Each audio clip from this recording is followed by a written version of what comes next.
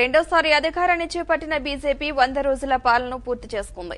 ఈ సందర్భంగా ప్రధాని మోదీ మాట్లాడుతూ మరింత బలమైన పనిచేసే ప్రభుత్వాన్ని అందిస్తామని ఎన్నికల ముందు హామీ ఇచ్చామని, గత 5 ఏళ్ల కంటే ఇప్పుడు మరింత వేగంగా ప్రభుత్వం పనిచేస్తుందని చెప్పారు. ప్రజలందరి ఆకాంక్షలను నెరవేర్చుతామని తెలిపారు. ఈ 100 రోజుల్లో ఎంతో సాధించామని, ఇది కేవలం ట్రైలర్ మాత్రమేనని, అసలైన సినిమా ముందుందని చెప్పారు. ఇక మోదీ వ్యాఖ్యలపై కాంగ్రెస్ సీనియర్ నేత మాజీ మంత్రి కపిల్ సిబాల్ ఘాటుగా స్పందించారు. దేశ ఆర్థిక వ్యవస్థ పతనమవుతోందని, ఆటోమొబైల్స్ అమ్మకాలు పడిపోయాయని, ఉద్యోగాలపై ఆందోళన నెలకొందని, ఎన్నో సమస్యలతో దేశం ఇబ్బంది పడుతోందని, ఈ నేపథ్యంలో మోదీ అబద్దాలతో ఉండే సినిమాను తాను చూడదలుచుకోలేదని అన్నారు.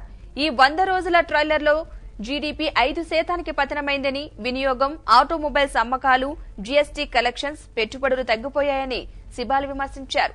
నిరుద్యోగం మాత్రం 8.2% పెరిగిందని చెప్పారు. ఈ ట్రైలర్ చాలని మొత్తం సినిమాను తాము చూడలేమని ఎద్దేవా చేశారు. कोई स्ट्रैटेजी नहीं है।